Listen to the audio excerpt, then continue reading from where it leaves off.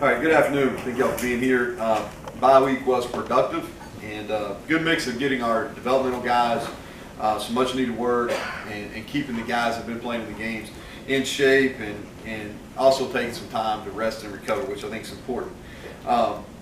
We in a scrimmage situation, we let our developmental guys go 3 days last week. Players of the week, so you can have the names. I want y'all to know who did well. The standouts: quarterback Jarrett Dagey, threw the ball really well. Guy I'm excited about as we move forward with him. Wide receiver Isaiah Esdale, his playing time increased versus Kansas. I think you'll continue to see that. He had a really good bye week as well. On defense, bandit Jared Bartlett, guy that we're excited about as he continues to gain weight and grow. Showed some really good rush off the edge last week. D-tackle Jalen Thornton, a guy that's playing in the interior. He was disruptive, made a bunch of plays. And then at safety, Tyke Smith, we got him a lot of reps. He's played. He will continue to play. We got him a lot of reps last week, and I thought it was big for him. Turn our attention to Texas. Very impressive team, 11th ranked team in the country, as you all know. Coach Herman in his third year there, and they've done a really good job recruiting. They're long. That's the thing that sticks out to you is their length. They've got really good team speed. Kind of recap, each individual unit. One of the top special teams in the country. I think they're in the top 10 in special teams efficiency. Their punter's off to a great start. He was named as #1 punter in the country in 2018 coming out, and he's been very good. And the kicker's been extremely consistent over the last 2 years, mainly touchbacks on kickoff, and he's been really solid on field goals. And their kickoff returner is their leading receiver. They've returned 1 kickoff for a touchdown, and they're a threat in that game. Offensively, one of the best offenses in the country. They've got big numbers, total offense. They're right up there. Scoring offense, they're right up there, well over 40 points a game. Starts with Ellinger, the quarterback. He's a Heisman Trophy. I talked about him yesterday on the conference call. I think he's special. He's a tough kid. I think he's improved his passing ability. He's been extremely accurate this far. He's a tough tackle. They usually he's a dual threat guy. They use him in the run game as well, and he's really tough to get down. And I think his personality is what that team is really taking. He's a tough guy. He's a winner. Obviously, you can tell by watching him. He loves everything that Texas represents. They're extremely talented at wide receiver. Duvernay, I'll butcher that name, but number 6, he's a player. All right, he got 39 receptions through 4 games. I mean, that's difficult to do. I think he's right at the top of the country at that. Colin Johnson, it sounds like he may be back this week. He's a big play threat. He's been solid over his previous 2 years there. Well over 6'5", has an opportunity to goes and posts deep balls. He's won a lot of one-on-ones, and he's a really good player. And I think their offensive line is playing at a high level. Herb Hand does a nice job with the offensive line. I think those guys are playing at a high level. Defensively, very multiple. Based out of a 3 down front, really heavy. All of them 290 or better on the defensive line. Really, secondary-wise, give you a ton of different looks. Try to confuse the quarterback. They play a lot of different guys. I know they've had some injuries there, but they've got a lot of depth, and I can't tell a whole lot of difference between when they put their ones or the difference between their 1s and their 2s. I think they're really talented. A lot of team speed, especially at linebacker and in the secondary. And they play a bunch of guys. They stay fresh. They played some really good offensive football teams, LSU and Oklahoma State, and I think they've done a really nice job. So wrapping up, I think it's a big game. Obviously, it's a 3:30 nationally televised game. It's going to be a great atmosphere. Stripe the stadium. Look forward to see that. We're going to need our crowd. We're going to need our students. I hope they show up in big numbers, and I hope they stay. We're going to need them. The atmosphere, the home field atmosphere, advantage needs to be big. I think it's important for us this week. Also recognizing the 50th anniversary of the 1969 Peach Bowl team, 10-1 team. I think Coach Bowden's going to be here, so that's going to be a big deal. Looking forward to meeting some of those guys on Friday night in front of the game. So with that, I'll open it up for questions. Neal, offensively, their scheme, unique from what you've seen this year, is the power quarterback run stuff so different that it makes them completely unique? Well, I think what they do is they've got a good mix of the quarterback run game with they take shots. That's something that they've done a really good job of. not only this year through 4 games, but last year as well, is they take shots down the field and they hit those shots. So I think they're really good. I think they're the best offense we played. Schematically, are they doing a bunch of different things? I don't know if they're much different than some of the other, as far as the type of plays they run, than some of the other spread teams we've played. But I think from an efficiency standpoint and being able to threaten you sideline to sideline and in the deep is I think they're unique. How do you plan for all of the unknowns with injuries? Do you just go into it in terms of them? You just go into it and say, well, we're going to figure on them playing and plan that way, or how do you go about that? Well, I think they're so talented on defense, Yeah. and I think Tom even made a comment of it yesterday. He felt confident in those guys, and understandably so. They played a bunch of guys. Even when everybody was healthy, they played a bunch of guys. I can't tell a whole bunch of difference between the units. I know this, when we line up and play, there's going to be some really good guys in the secondary. Who it's going to be, I don't really know, but I know they're going to be good players. When you've got talented guys, obviously, that are going to be playing, but maybe not experienced on their end, are you going to try to do more maybe RPO or deception stuff to see if you can test those guys? Well, it's inexperience versus inexperience. So it's no, I think what we're going to do, same thing we tried to do over the last few weeks, is try to put our guys in the best possible scenario. Try to put our guys, especially our quarterback, in a situation where understanding what's going to happen pre-snap and then giving him some quick, concise reads. Our guys got to do a good job. At some point, they do a really good job mixing up coverage.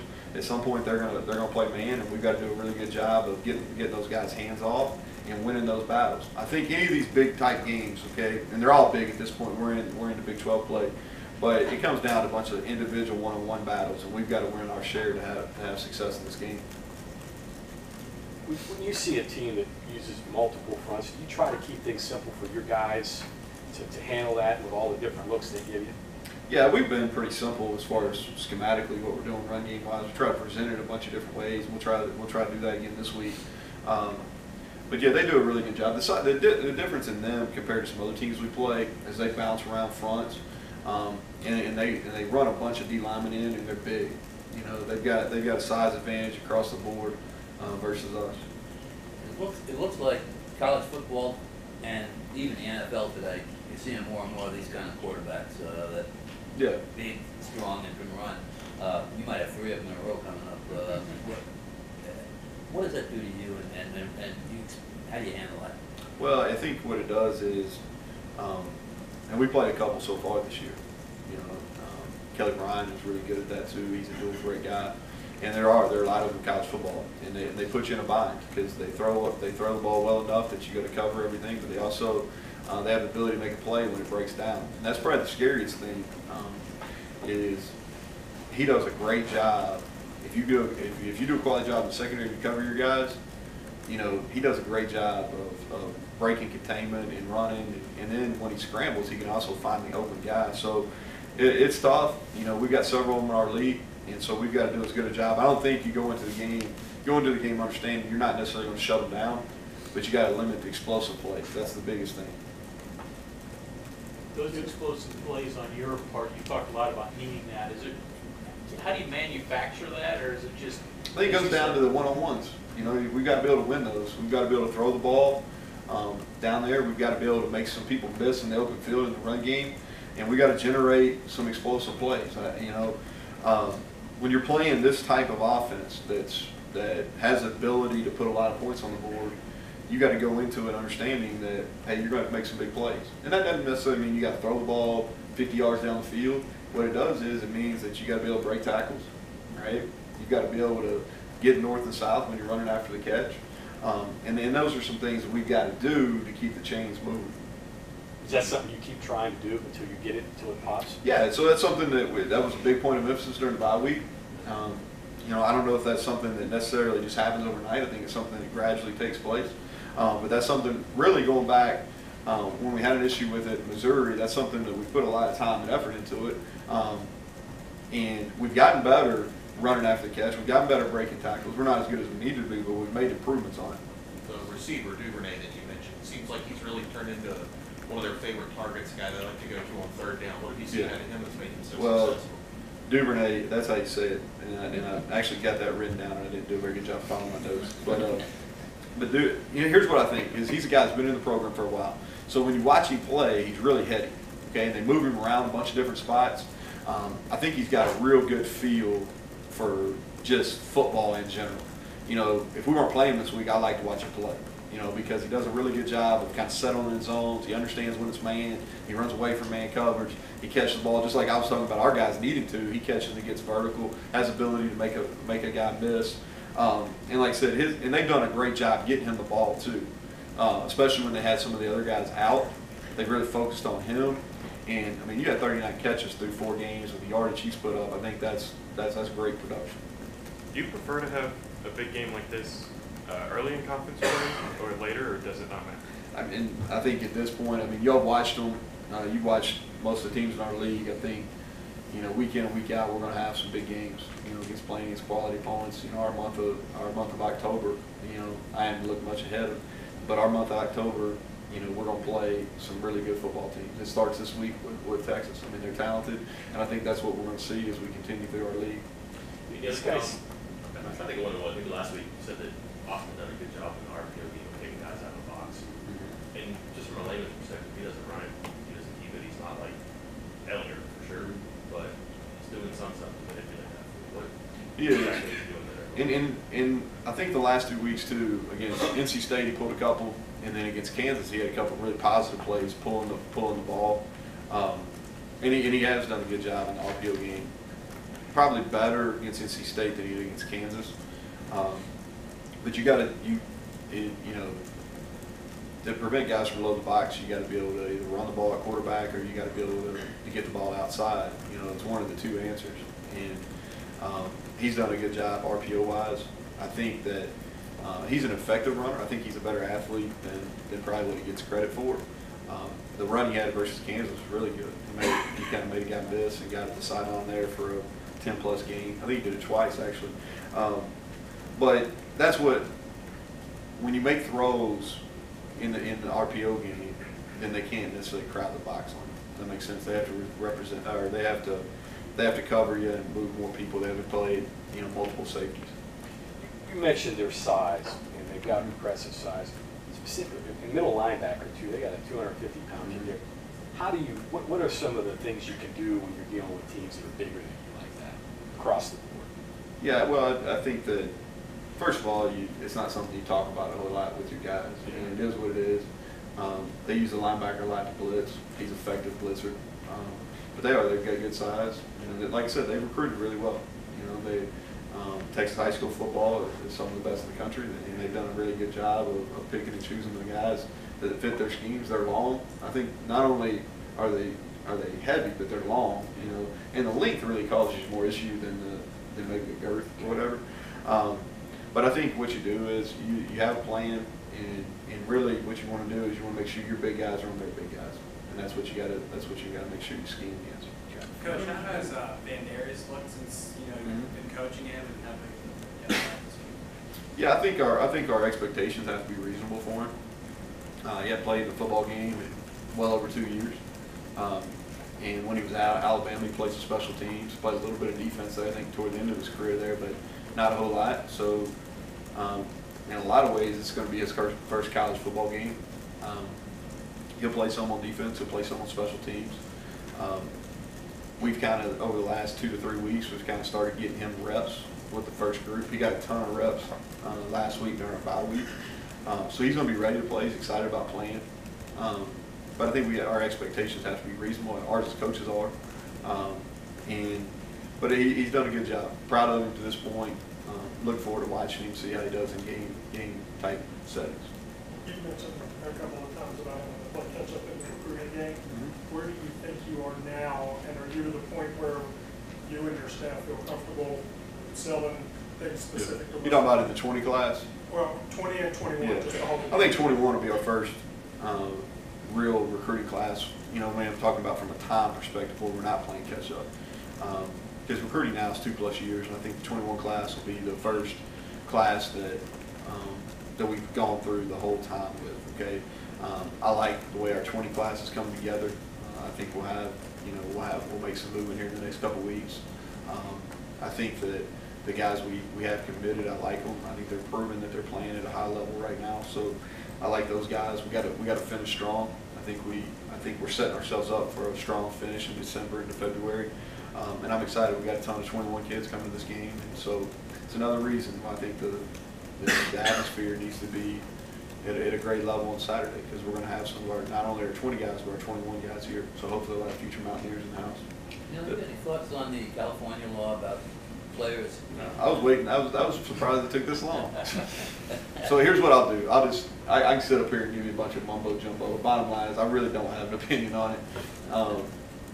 And y'all asked me literally like a bunch of questions like this, and my deal is the same. Like, I just want to know the rules. Tell me the rules, we'll abide by them. But like, I'm not into like making legislation. That's boring. I get it. But honestly, I've been trying to figure out how we're gonna get some first downs. So I haven't really thought about what the California legislature's done. I know y'all had some interesting takes on Twitter. I saw that. All right. Andy Staples been talking about it nonstop. I had to just like hit my Twitter button. Since you started talking, Pennsylvania's apparently been introduced. Are they? I'm sure. We live in a copycat society. I'm sure that it'll take. But I really don't have any thoughts on it. I'm not educated enough on the bill to be able to talk about it. After how last year's game went down and the juice that those guys have to bring here, you get the holdover guys I'm talking about. Are you sensing anything? I mean, you never have to get guys up for Texas, but the holdovers from last year's team, do you sense anything special from those guys prepping for this game? Well, I think coming off a bye week, anytime you're going to play, you have to play in a couple weeks. I think there's going to be excitement. I think we'll have great energy at practice today. I don't think we'll have any problem trying to motivate them and get them ready to play. We got a lot of guys that play in that game, not a lot of guys that necessarily play vital roles in that game. For most of our guys, outside a few defensive guys in Colton, this is going to be their first real action versus Texas. So, honestly, we're not making a. Once you get into Big 12, I'll treat them all the same. This is a big one because this is the one we play this week. They happen to be ranked number 11 in the country. West Virginia had a big win against them last year, but I don't think that'll have any bearing whatsoever when we line up and kick this thing off on Saturday. For whatever reason, fans have really latched on to this matchup. Have you gotten that sense just since you've come here? Yeah, I think so. I think the reason I haven't played in the game. I played Texas before, but I haven't been here and played Texas. So I do get the feeling on that. I'm not sure why. You know what I mean? Like, I just haven't been here, so I'm not trying to evade anything. I just haven't played the game, but I do feel like this is one that our fans, are excited about, and it's one they talk about in the offseason as well. Curious about them schematically. Their B linebacker, I guess number 46, does that tip off what they're going to be, whether a 3 or 4 man front? Is that what you look for there? Nah, what they're doing is they're getting their rover. Okay. So a few teams across the country they're doing it's kind of Clemson's doing it right now. Iowa State's been doing it. They're doing it. Texas is doing it. They've got a rover that